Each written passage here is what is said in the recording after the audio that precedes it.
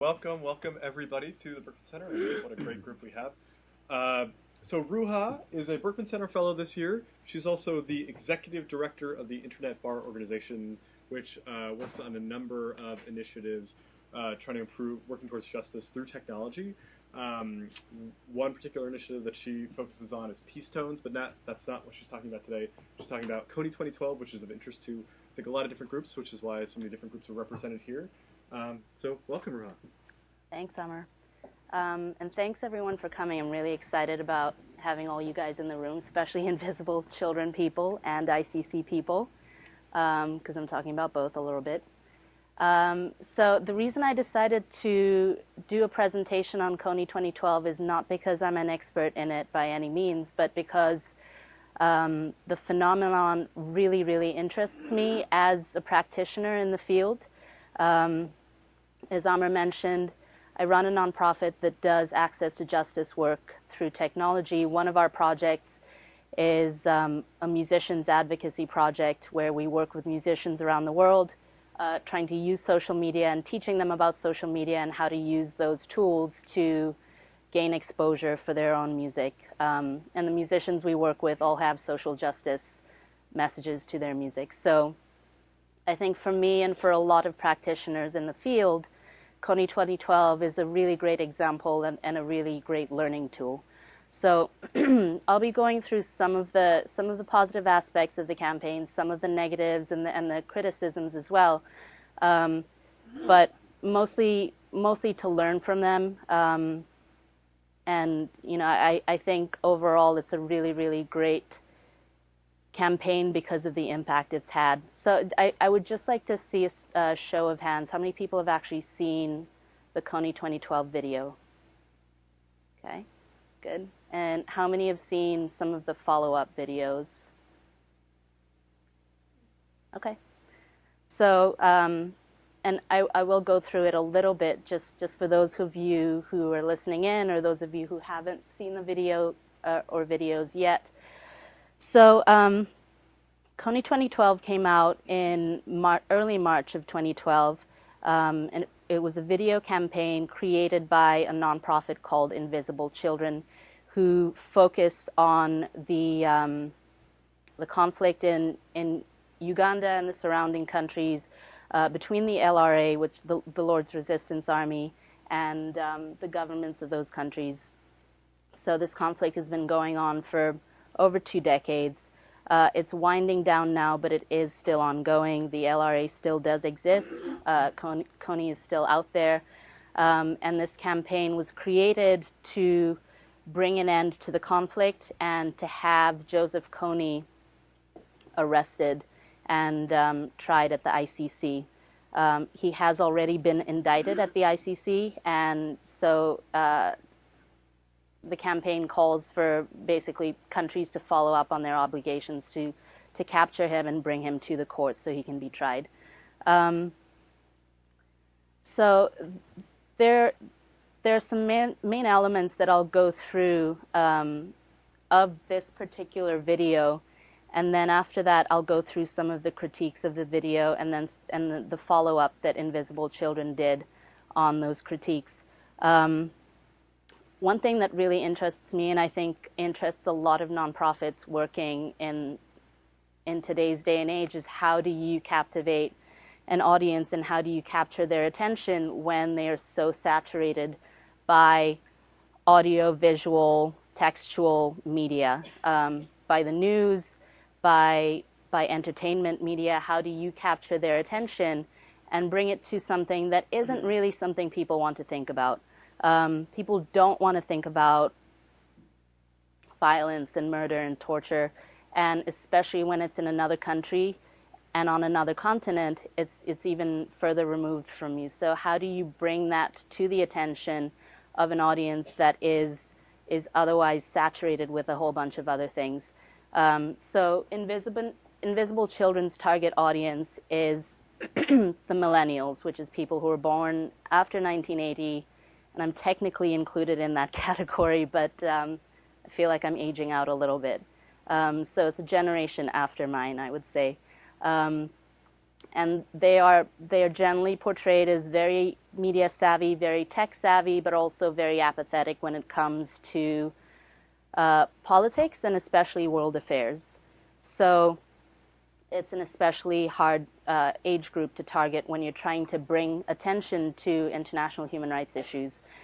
And one extremely impressive thing about the Kony 2012 video is it is currently the most viral video that was ever made.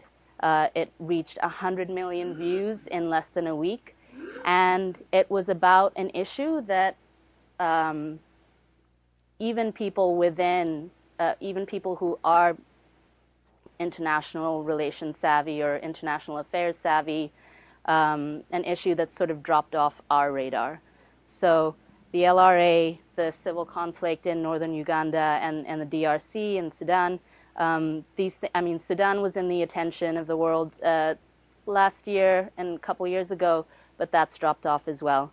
And so Kony 2012 sought to revive attention on that particular issue. And the main elements of the video are both the strength of the campaign and the weakness. When people critique the campaign, often it's these very same things that they critique.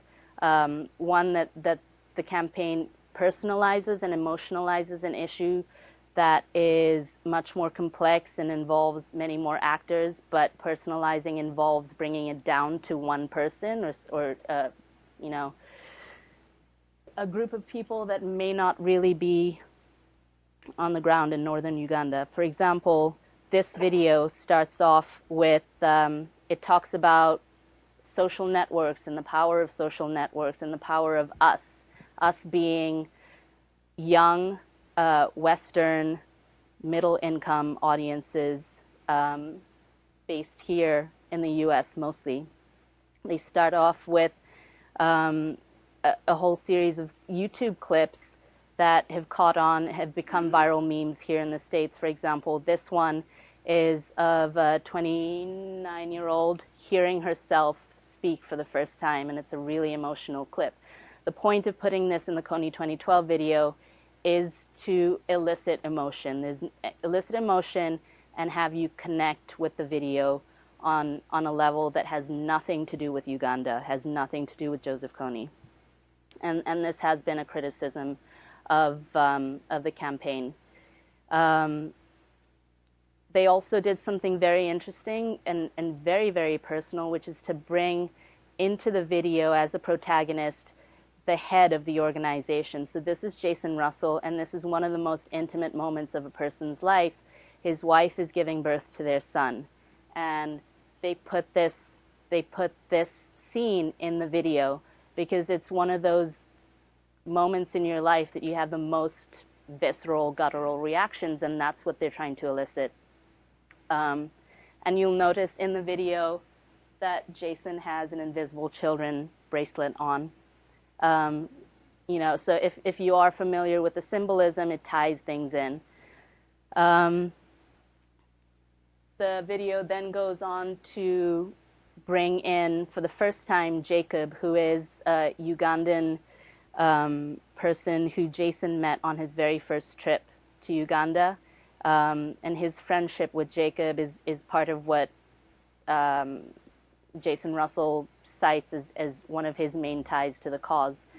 And one very clever thing that they did was to tie in the social media arc, the social media narrative, with the Ugandan narrative. Now, Jason actually met Jacob in Uganda before Facebook even existed, but the way they tie it in is they go through a Facebook timeline animation on the video, and they scroll down the timeline sidebar down to 2003, which is before Facebook existed, to show the narrative of how Jason and Jacob met, which is a really clever way of integrating the social media and the connectedness narrative with the Uganda narrative. And then the video goes into the conflict itself, but again, it goes into it on a very simple, personal level. And the audience is helped to connect with the conflict by being introduced to just one person, one child, and that child's grief. And this this scene is extremely emotional, and I think is extremely well done, because it's very hard to give victims of conflict, to personalize the grief of victims of conflict, and to give it the same currency as your own grief. And in this film, I think they did a really, really good job of doing that. And you see Jacob talking about his brother here, and you can tell he doesn't do this often. He doesn't talk about it. He doesn't think about it. But Jason brings it out of him, and he breaks down and weeps, and it's captured in the film. Again, this could be seen as sensationalizing grief, making Ugandans monolithic as victims. You know, these are some of the criticisms that are brought in. But I think on a basic level, the intention was not that. The intention was to create a connection, create an emotional connection. And that's the arc that you see throughout the entire video. Another thing that you realize when you're watching this video is that Jason Russell and the organization started or came into this conflict on a very personal, basic and naive level. At this point in the film, Jason says to Jacob, "We're going to stop them," and it's just his immediate reaction to someone else's grief is to say, "I'll help you. I'll figure it out. I'll get you out of this." And he says later, "I had no idea how I was going to do it. I figured that out later." And that again is seen as problematic by many critics, because you have a Westerner going into an extremely complex situation and jumping into the savior role before he even knows how he's going to do it. That's the criticism, but on a personal level, we all do this all the time. We jump in way beyond our depth and then figure it out later.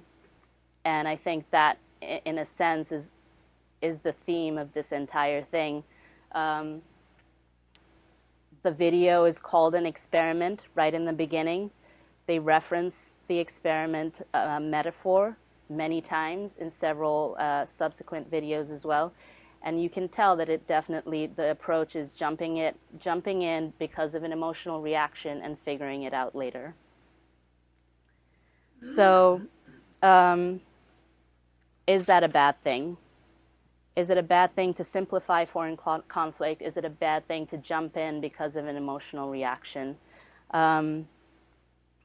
One critique from the blog Wronging Rights says, first, organizations like Invisible Children not only take up resources that could be used to fund more intelligent advocacy, they take up rhetorical space that could be used to develop more intelligent advocacy.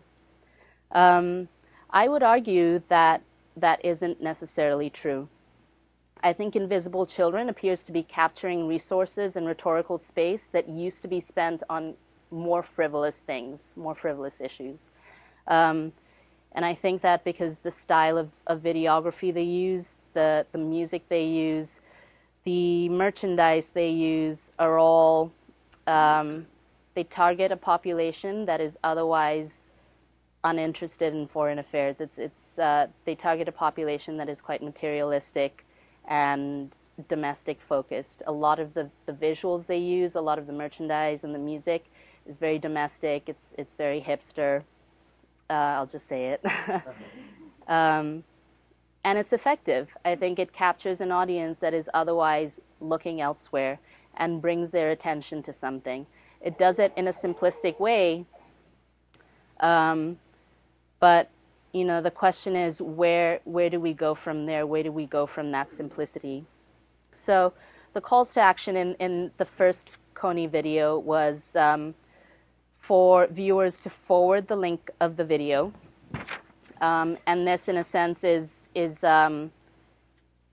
their strategy was to capitalize on the disintermediated networks of social media. So instead of going via traditional media where there are gatekeepers, they were attempting to build a grassroots swell through social media and social media activism. They also call for people to buy the Kony 2012 kit and donate money, which those two are fundraising strategies. And their strategy was smart and simple, again, because buying the kit involved buying hipster T-shirts and posters and stickers they're all pretty cool. In fact, on the Kony 2012 Action Kit website, the first sentence of the description is, "People will think you're an advocate of awesome with this official action kit." So, and it seems flippant, but I think it's actually a really good strategy given their target audience.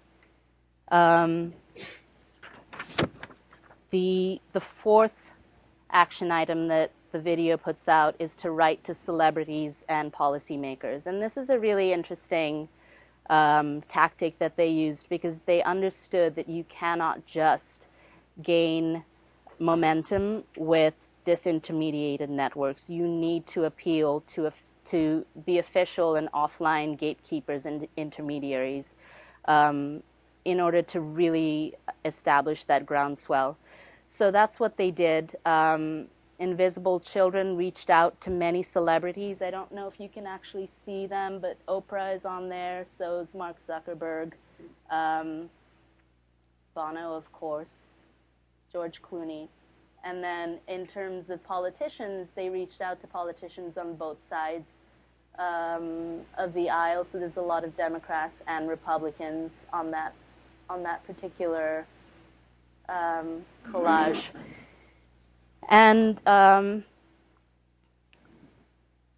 the fifth thing that they called people to do was to cover the night. So they integrated offline events into this online campaign. And that's, again, something that's very important, something we've seen many social media campaigns by other nonprofits fail on, because they haven't integrated this online activism with an offline engagement. So Invisible Children were very smart about that. They have a history of being very good at grassroots activism on the ground, offline. As I mentioned before, Invisible Children predates Facebook, and a lot of their activism has been offline, in schools, in colleges, showing the videos, talking to people in person, getting them engaged in person. So releasing the Kony 2012 video and then following that video up with two subsequent videos that again called people to attend these two in-person events was very smart of them. So going on to some of the critiques of the campaign. The main one was that it oversimplified the conflict in Uganda and the surrounding countries. It also, another critique was that the conflict is no longer what it used to be. The video portrays the conflict in a context that existed maybe 6 years ago but does not exist anymore. Another critique is that most of the people in the video are Western, or at least the video is very clearly targeted at a Western audience. There's also a critique that conflict is commercialized because of the action kits and because of the appeal to people to buy posters and T-shirts and bracelets, and that this is going to fix everything. Another critique is that there's an appeal to emotions and there isn't enough thought-provoking content or knowledge to back those emotions up. And so there is a danger of thoughtless action that could come out of this. Another main criticism is that the video calls for the arrest of Kony and his delivery to the ICC. And the arrest is called for in a militaristic and interventionalist way. So they want the U.S. Army to go in and help the Ugandan government track Kony down, help the Ugandan army track Kony down and arrest him. And so for people in international development who are more peace talk focused and more peace building through development focused, that particular action item was problematic.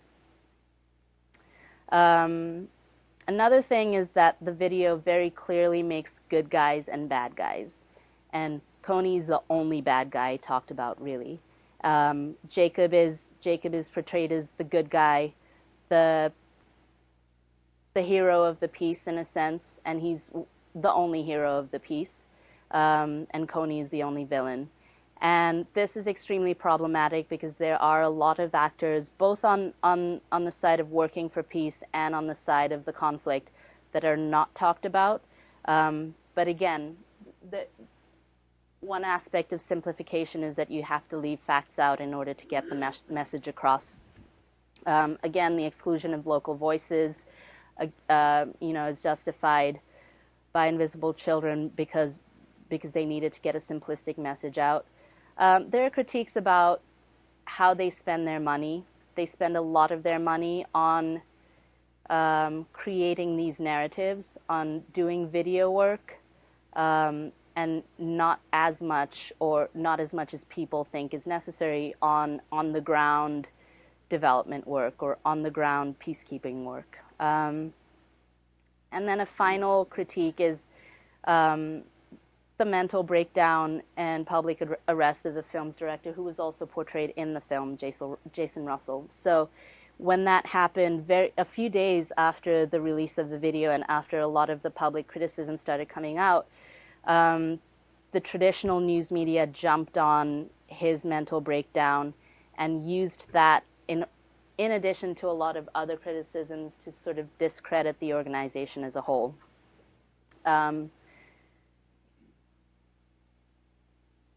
But as I said before, there are a lot of good things about this that we can learn from.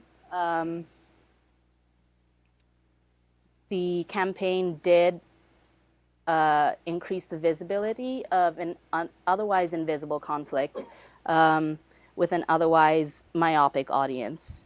It also provides a model for other human rights and humanitarian campaigns looking to do similar things. And Invisible Children themselves, I think, learned a lot from this particular campaign and from the criticism, which is hugely to their credit because a lot of organizations just crumble under such criticism. So in terms of visibility, I don't know if you can see these figures, but they're extremely impressive. Again, for a conflict, for an international conflict with a domestic audience, an American domestic audience, this is very, very difficult to do. 5 million tweets on the video the week that it was released, over 100 million views of the video,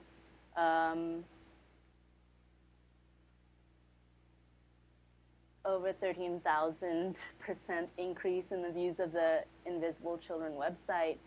And then on the right side of this infographic, you see, figures on the state of affairs prior to the video. So 4 out of 5 LRA attacks aren't reported by any Western news source. And this isn't surprising. There's a lot of news coming out of the entire world, a lot of conflict, and very, very little of it filters into Western media, and especially little filters into American media. American media is very domestic focused compared to even European and other Western media sources. So there was a huge increase of visibility of this particular conflict. Here's more figures on that. I think you can read this. Yep. So you got a lot of figures here showing the increase in visibility for that particular video and that particular organization. And one thing that would be really interesting to look at in order to see if those criticisms are grounded or not would be the spillover effect on other secondary sources that provide accurate and thorough information about that conflict that could experience a surge in traffic due to that. And this is what we actually care about. Yeah. Right? So do you have any sense, or has anybody looked at this? Are there... I don't know if anyone's looked at it, but that's a really interesting question. And I think one critique of the video that I think is very valid is there wasn't enough of a gateway to these other sources from invisible children. So it's understandable that they cannot be experts in everything. They cannot do the research on the ground, but there are people that are doing the research. So Human Rights Watch has written many reports on the conflict on the ground, detailed reports that can easily be linked to from the Invisible Children website. Amnesty International has worked on this campaign, on the LRA issue for a while. They've even put out a few videos on the LRA issue, interviewed people on the ground in these communities calling for the ICC to arrest and try Kony. So it's not just invisible children that are turning to this ICC solution. Many people on the ground in Uganda and in surrounding countries look to the ICC as one of the main legitimate ways of resolving the conflict and bringing a sense of justice to the community. But the campaign stood in isolation when it could have been integrated more, which is not to say that it cannot still do that. But that's a really good point. Another set of, and these are all from the Invisible Children website, and these are recent. This didn't exist on the website when the campaign came out. These are updates to the website showing the progress of the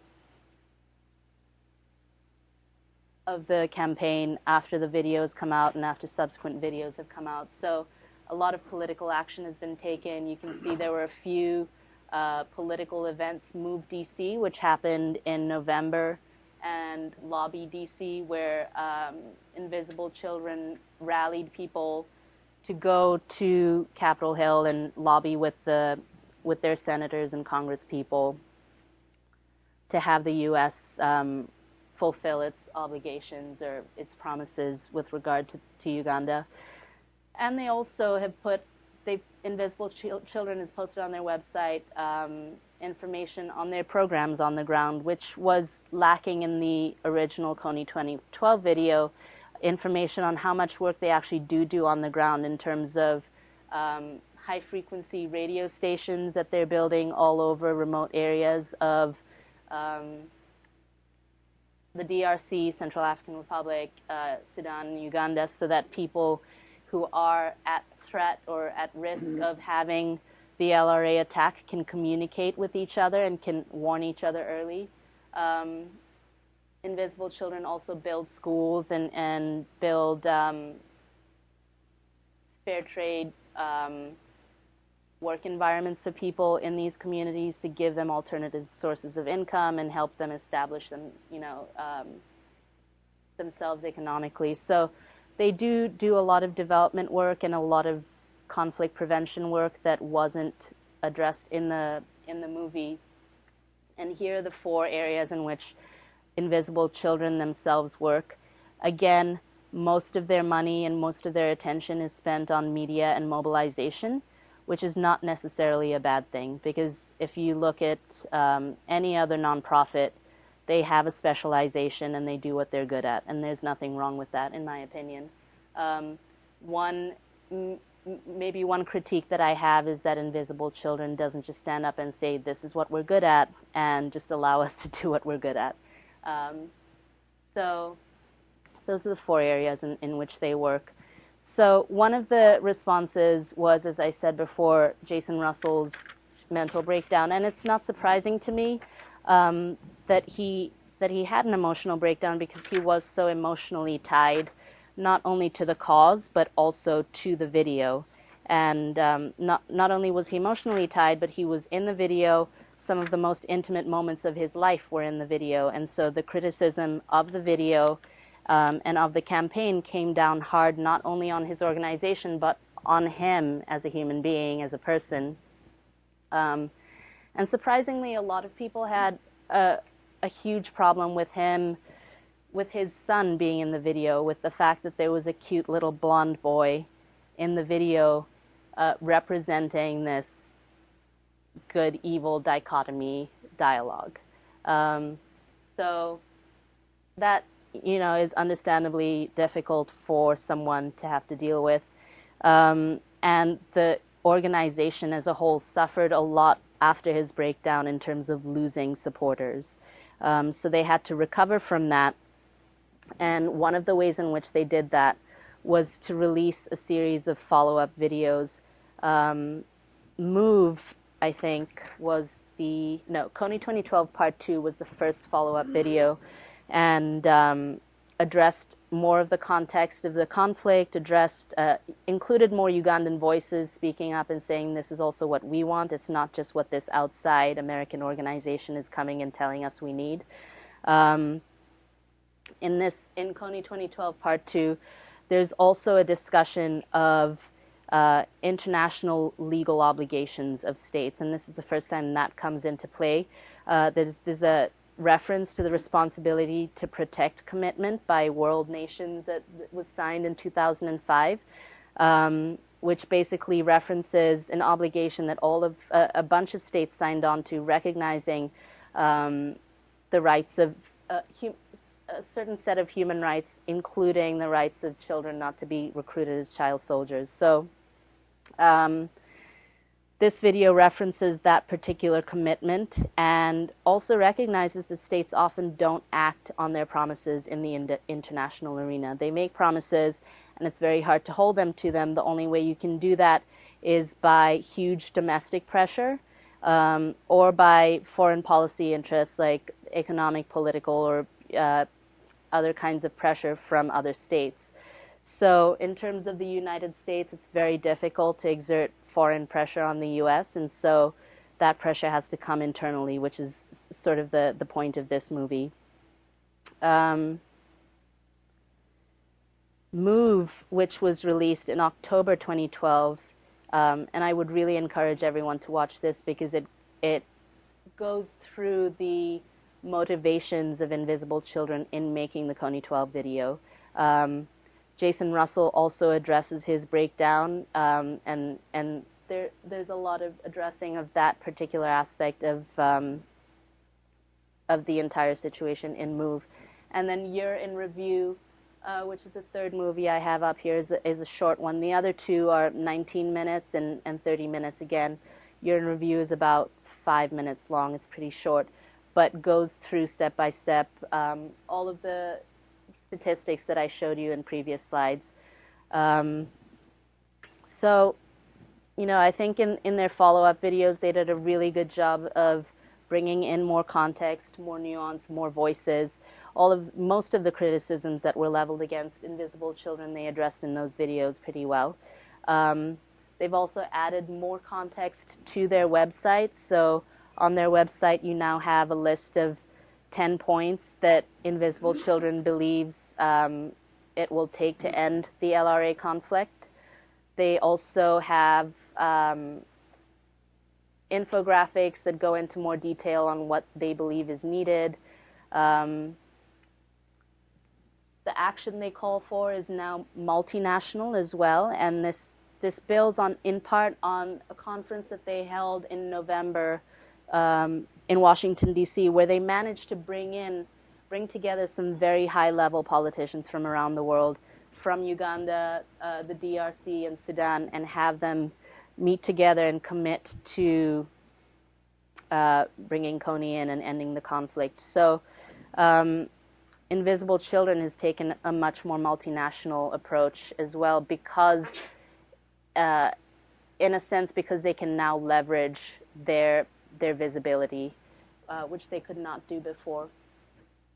So in terms of what we as other practitioners in the field can learn from this particular campaign, I do think it's important to personalize and emotionalize video campaigns. You have to be able to help your audience connect with your target community, and sometimes that does involve simplifying your message, simplifying the content, But as Jerome brought up, it's extremely important to create gateways so that you can take someone who's drawn in by an emotional connection and lead them through to a more nuanced and contextual understanding of the issue.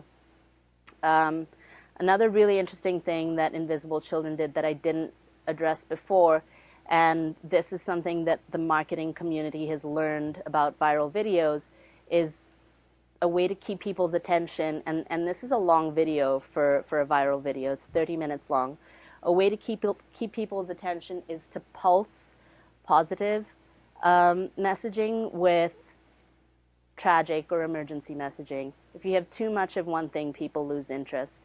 And so in Kony 2012, they did a really good job of that. In the beginning, you have this euphoric, we are the new generation of social media and we can change the world.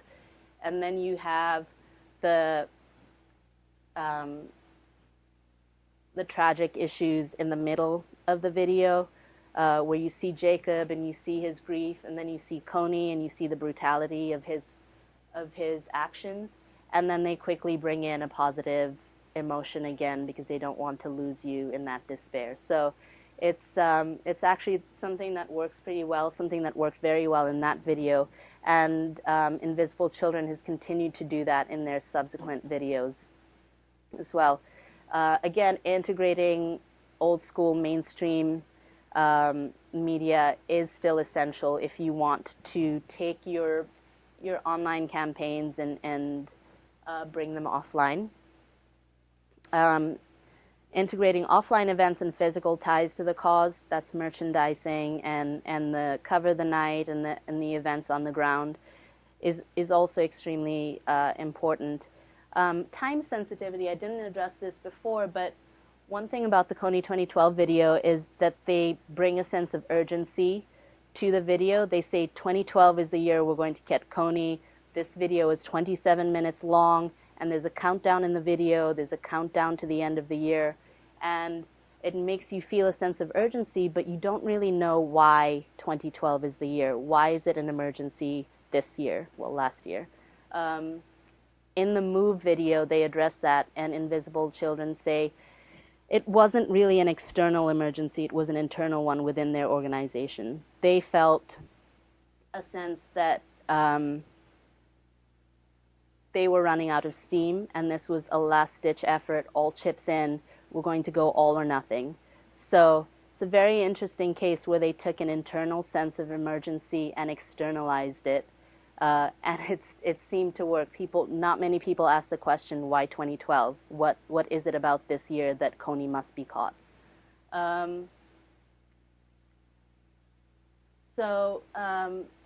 Another thing that I think Invisible Children learned from and will integrate in the future is that they need to stay more relevant to needs on the ground. If the issue that you're dealing with is 6 years old, pivot and talk about the issue on the ground now. People are still being captured. It's not 30,000 child soldiers anymore, but 280 people captured in the past year is still a lot. I think they've learned that as well, and the integration of easy calls to action is something very, very important. Clicktivism is a criticism that people have leveled against Kony 2012, but they integrated a lot of offline events and activities that I think take them beyond that criticism and beyond what a lot of other nonprofits trying to do online campaigns haven't been able to achieve. So I'd like to open it up to discussion now, because I think it is a very controversial campaign, a very controversial issue, and I'd like some of those controversies to be brought up so we can discuss. Go ahead. So one thing that I think Jason Russell's mental breakdown was something that was seized upon by critics, and something that I think was devastating to the Invisible Children, because you no longer have to engage with the substance of the issue. You can just say, oh, well, Jason Russell's crazy. But I would level the same criticism inversely against Invisible Children with their video Move. I mean, if I recall correctly, as you mentioned, a lot of Move has to do with Jason Russell's breakdown. And something that I am concerned about is that they actually try to reframe the criticism as being not about substance, but being about Jason Russell's breakdown, so that once they answered that question, they didn't have to answer the more substantive criticisms. And I mean, another example within the Move is you had, I remember when they showed a bunch of YouTube critical responses, and one person said, well, this is the Illuminati, right? And it's meant to be somewhat joking, but it's also meant to reframe the criticism so that we have an understanding that it's more of a knee-jerk reaction to the to the organization, than to their actual actions. Maybe this is a bit of a question with the period, but I was wondering if you think that's fair, or if Move as a video did a better job of getting to the actual substantive criticisms, or was it just reframing? I don't think it did a better job of getting to the substance. I think it was it was a reactionary video, and it was in response to the fallout of the initial video. And so one of the things that they had to address, they felt they had to, Invisible Children released a video in April after Jason Russell had already had his breakdown, and they did not address his breakdown in that video. They were trying to bring people back to the actual substantive issues. And that didn't really work. The Cover the Night event was 3 days after Kony 2012 Part 2 was released, and sort of they, did not have the reaction they were hoping to have, did not have the kinds of on-the-street advocacy, even though all of their action kits had sold out. So hundreds of thousands of people had spent $30 on a kit to go out and canvass their neighborhoods, but for some reason did not go out and canvass. And one of the reasons that Invisible Children probably thought affected that was his mental breakdown and the fact that they did not address it. So I think Move was an attempt to deal with that. And it's very interesting to see them try and walk the line between addressing every single criticism, including financial criticisms, this very personal breakdown, which unfortunately had a very public aspect to it. And then the fact that attention was diverted totally away from the actual cause to the organization and its founder. So that's an answer with a question mark at the end.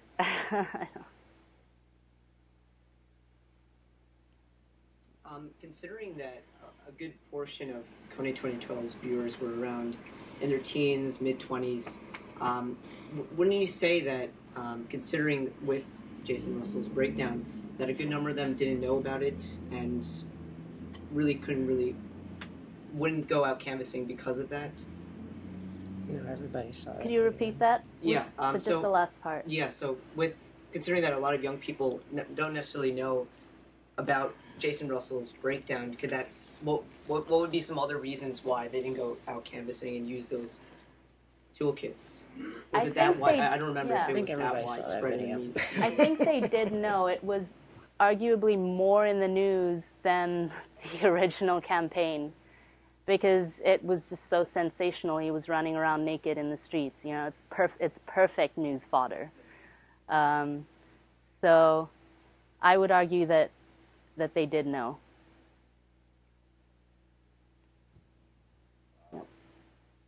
So this I must be one of the people who heard a lot about the campaign and then did not know until you mentioned that what had happened afterward. But okay, it's now 2013. Kony is presumably still at large. There hasn't been a U.S. military intervention. So since they didn't succeed in those two goals in 2012, how do they stay relevant in 2013 and keep people focused on it when there was so much energy put into this? This was supposed to happen last year. That's a really good question, and that's the risk you run when you put a deadline on your campaign. They went all out in 2012. They said this is the end, and now it's 13 and their Kony 2012 T-shirts are on sale for $10 because I don't know if I have the answer to that. I don't know how you recover from that. Have they gotten any closer to, if I recall, they were trying to get a U.S. military intervention to occur. I don't think they got anywhere close to that goal. No, but some of their other goals, one was fundraising, and they were very successful at that in 2012 because of this campaign.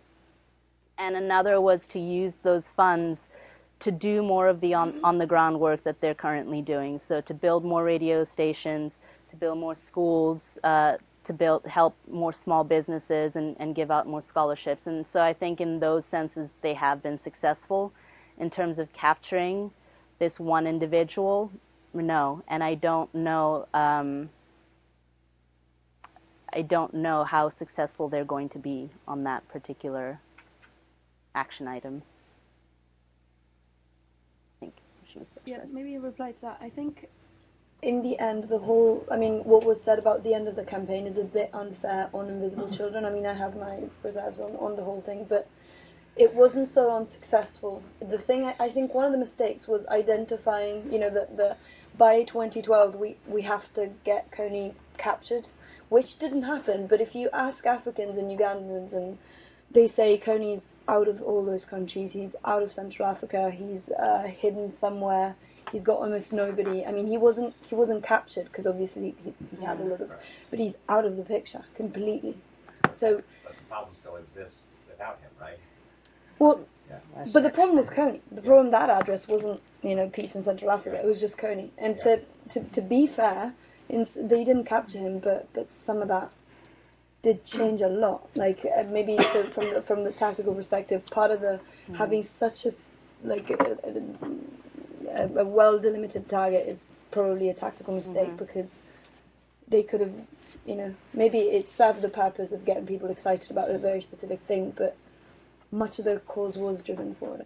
I have many reserves about the campaign, but on that, I think, to be fair.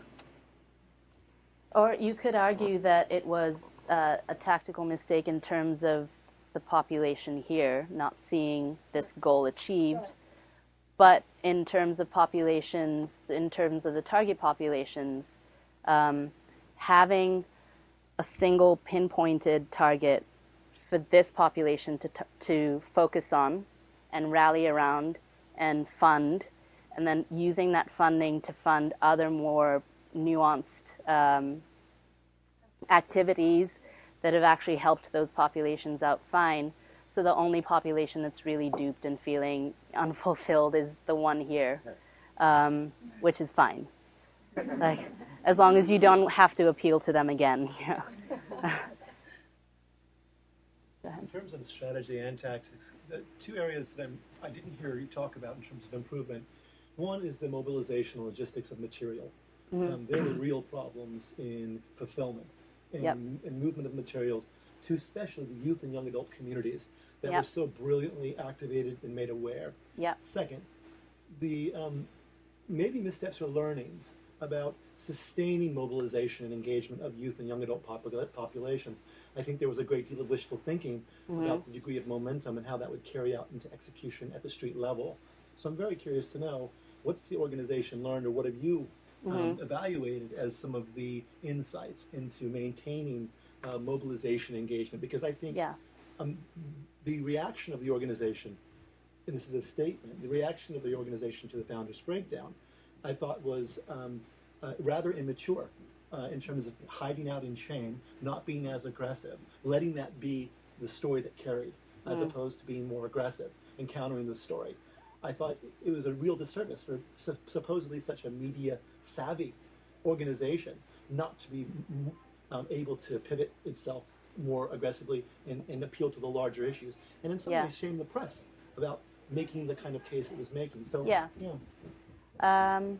okay, so three things you brought up there. The first, the logistical aspects and the fact that they did break down in fulfillment. They addressed that in Move, and this is one of the main things that I've noticed in looking into this campaign, is that it blew up way too big for them way bigger than they expected it to, way bigger than anyone else expected it to. And so the main critiques of this campaign really are that it got too big. If Invisible Children had managed to have 2,000 people buy action kits and go out into the streets and lobby Congress, everyone would have said, that's an amazing job that you got 2,000 people to care about the LRA. But because they got 100 million people to care, suddenly it's like, well, the LRA isn't important enough for 100 million people to care about anymore, you know? And, you know, a lot of the fulfillment issue is the same thing. They weren't expecting that many people to order action kits. And so when they failed on fulfillment, when their website crashed and they had to send people to their Tumblr instead, and then everyone thought they were a fake organization because they're an internet organization that doesn't have a website. All of these things are failures of getting too big and being too successful. The same thing with not being able to pivot, the Jason Russell mental breakdown. I think they were just so overwhelmed as a young, both as an organization and as a group of people, organization, they didn't know how to react. So I don't really know what the solution is to that, except that they are probably now taking stock and learning and trying to, you know, strategize and plan their way forward. And I think they're generally quite a savvy and smart organization. They've learned now that they can scale that big, and they probably will prepare for that kind of scale the next time they run a campaign. In terms of replicability for other organizations, I don't know if there's any way you can tell that you're going to make it that big until you do, and then until you buckle under the pressure of having gained that much exposure. Yeah, I actually first watched the Kony 2012 video last night, and coming to the video with an awareness of the massive viral hit that it became, and seeing all the links that my friends posted on Facebook last spring, it seemed to almost be a self-fulfilling prophecy of sorts, in that the video devotes so much of its running time to like the power of the internet, and the power of social networking. And I was curious if any other, groups like Invisible Children have attempted to kind of sensationalize like the power of mass media and the internet in the same way. Because I think part of the video's success was in that it made people excited about how, like through the internet, they could make a difference and not just sensationalizing the issues. I'm not aware of that many other organizations that have done it very successfully. I know there's a really interesting YouTube fundraising project where two guys have gotten together, and YouTube is somehow affiliated, and they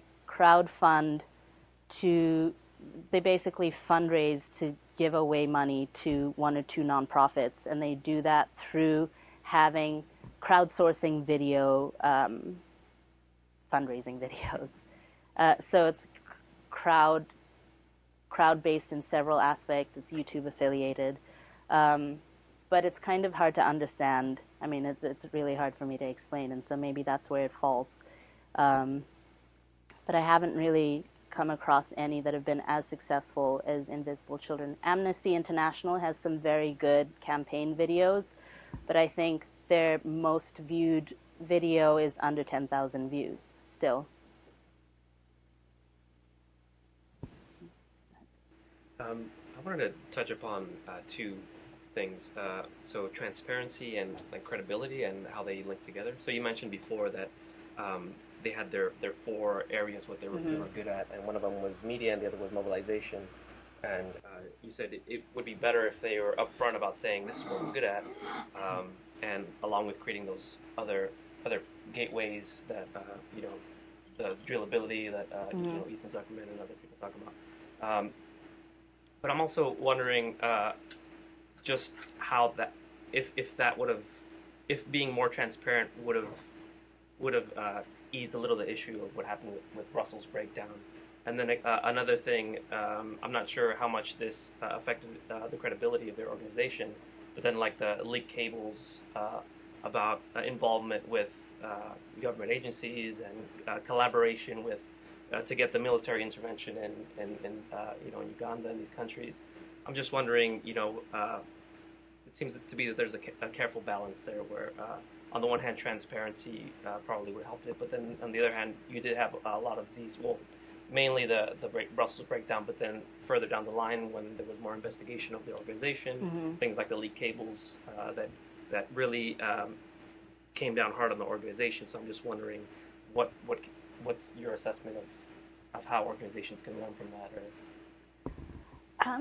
It's hard. You can never be completely transparent as an organization. One, because people don't want to know all of that information until a scandal happens, and then they want to dig it up.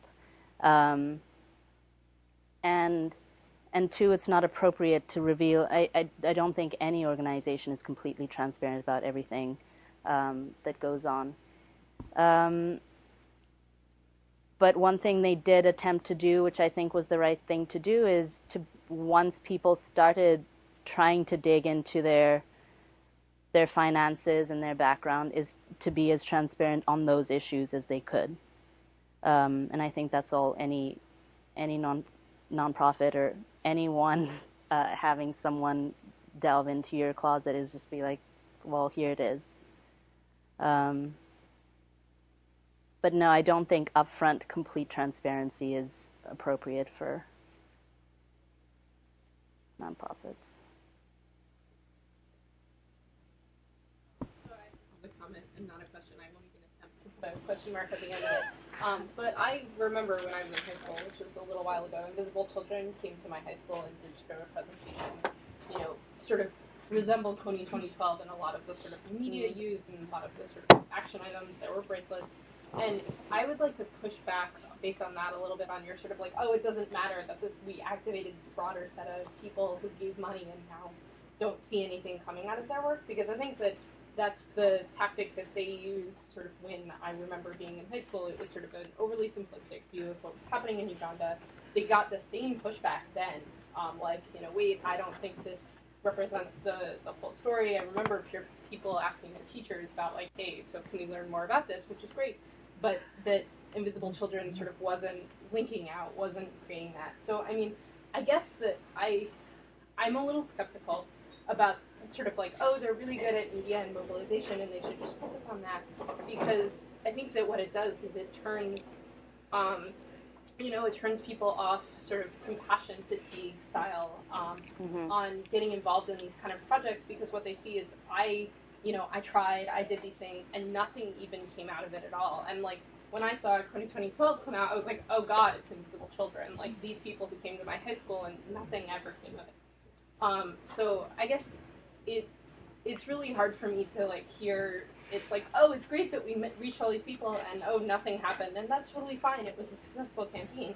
I think it's better if you reach less people and actually activate them more fully and actually, people gain more knowledge about what's going on and get a completer picture. Like, quality over quantity is what I'm thinking. I agree, quality over quantity, but wouldn't it be great if we could get that quantity to quality? And we're halfway there with this campaign. That's where I see the potential. How do you then link this ground surge with some actual follow-through?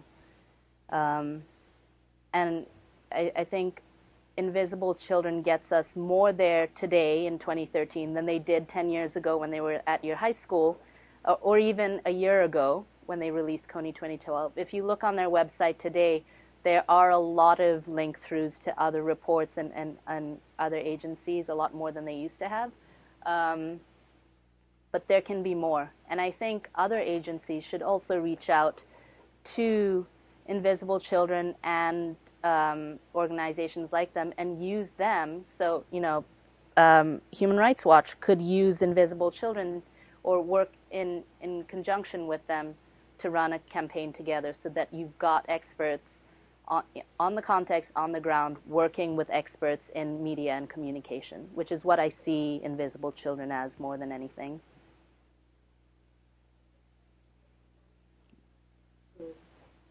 Along the same lines, in your own work, you have all these lessons. Which ones of them do you think could apply to musicians or other cases that are social justice oriented, but maybe smaller in scale, not exactly humanitarian crisis issues? How do you, or what lessons have you taken that you'll apply yourself? The lessons that I've taken, you probably won't like because they're the commercial and fundraising ones.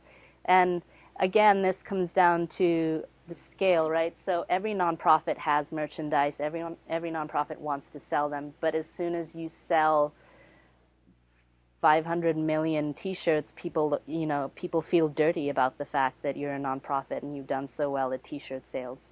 But that's something I look to Invisible Children as a model for merchandising, and for small raising donations and raising memberships from small-scale values but large-scale quantity. And that's something they have been really good at. They haven't been good at sustaining interest and engagement on an intellectual level, but they've been really good at fundraising on this really large scale.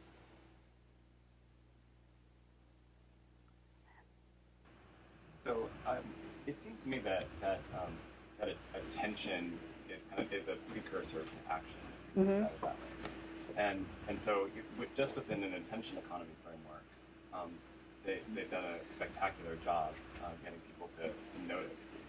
And I wonder if there's just a different way of evaluating the success of campaigns so that it's not about, if it was about removing Kony, that's not necessarily the mode to evaluate this campaign on. It's simply a matter of opening up discourse. Mm-hmm. And to that, I think that it's really interesting to me that the video was 30 minutes, and I don't know any. Well, that's extreme. I know very few people who actually watched it, right? So it was, and there was this meta text that was built around the video, and I think that's really important to think about the video and all of the meanings of that video and how it kind of manifests itself within social media in one sort or another, outside of, and the narrative becomes assumed and related as opposed to actually consumed. Yeah, that's a very interesting point. And also the subsequent discussions that evolved out of it, by and between people who may or may not have watched the video either, but are relying on this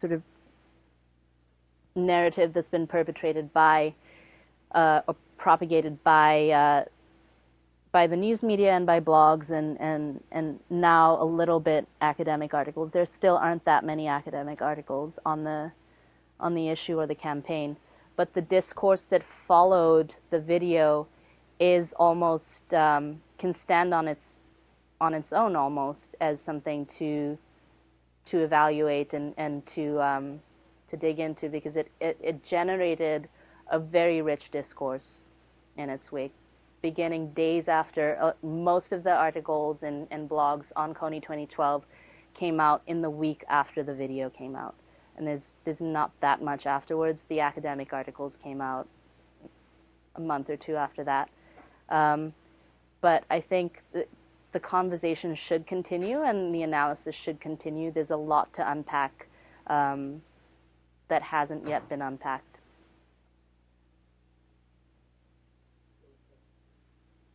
To me, that the important point here is not that those people elicited emotional reactions through their video, per se, but the important question is how do you channel that energy afterwards to get people to act upon it in a useful way. And so I wonder whether and who were the critics who attacked that video on the emotional elicitation angle, as like there seems to be a sense in which everybody expects a commercial to be entertaining, fun, eliciting emotional reactions, right? But as long as like you come to a serious subject, the only way to enter it would be through information overload and boredom. So, which seems to me like a very bad strategy to like get people's interest. If you look at any good lecture, academic lecture, that's what people do, right? They catch you up, they attract you with some kind of picture or something, then they give you a frame that's totally like elusive about what they're going to say, and then they dig in once you're with them. Yeah. So it's a very bad understanding of what like this whole is. So were there really people who were like upset with the fact that this elicited emotions per se? And I'm also interested in like who were those critics more generally, and what was their stake in that particular issue for them to step in? Yeah, there was a lot of criticism on the emotional aspect, more on the fact that it was emotions that weren't backed up by thought. So emotions that would lead to action that was based on not enough context, basically. And those reactions were from academics, of course. Which probably bad at doing those kind of things. Yeah. And there was the anti-commercialization reaction was also mostly an academic one. And I guess from when I say academic, it's often practitioners who are also researching and writing on the issues. So practitioners in the nonprofit human rights field. So we working in this field we walk this line of needing funding and needing to reach out beyond grant funding to other sources, but feeling dirty about purely commercial sources like merchandising. And I think that critique came from that. It wasn't so much about invisible children as it was about our own shame at this way of fundraising. One more question. I saw online somewhere a campaign that was about getting pop stars recording coming home songs. Mm-hmm. And I guess the idea is that there are now all these kids out there who are involved in this stuff, and they're horribly embarrassed or have various psychological issues about what they've done, and they're afraid to come home. And there were local indigenous songs that got recorded and get broadcast to try and encourage the kids to go home. And this has been effective. And I'm curious if Invisible Children is involved with that, or if that's a separate thing. And I wonder the extent to which this as a template is what you might do moving forward. So for instance, you might say, as was observed, well, look, with the great efforts of lots of people and many forces, Kony is now marginalized, but now you have to deal with the reality of a place that has been scarred by these decades. And this would sort of enable one to say, okay, something has happened, but now what are the set of things you have to do to deal with reality? And also it might allow the tying in of the personal narrative of you have a place that's psychologically scarred, that had a breakdown, and it has to recover, and this is, might help to tie a bunch of things together. Yeah, absolutely. I think that would be a really good place for invisible children to move into. So move away from targeting Kony per se and more towards rehabilitation and healing. The Coming Home campaign, I believe, was a UN-sponsored campaign, and the UN subbed out a lot of the aspects of it to different organizations. So I know Invisible Children did the flyers. They made flyers for this campaign and would airdrop them across vast expanses of jungle where Kony and his army were believed to be. And they've had some success with people coming back to their communities holding these flyers and saying, this is the reason I came home. They also, from the radio stations that they've built, broadcast coming home messaging. So they've been very involved in that aspect of it. Yeah. Institutional. They just started a rehabilitation program in the GRC that just opened up last month. And they also do focus a lot of their on-the-ground initiatives on education, like schools, not only elementary schools, but also high schools, and then sending children in the region on to college, and then also on, like you kind of touched on this a little, like sustainable, fair trade, like economic growth for the area, so that they have something to go back to. Great, I think. Yeah. Thank you.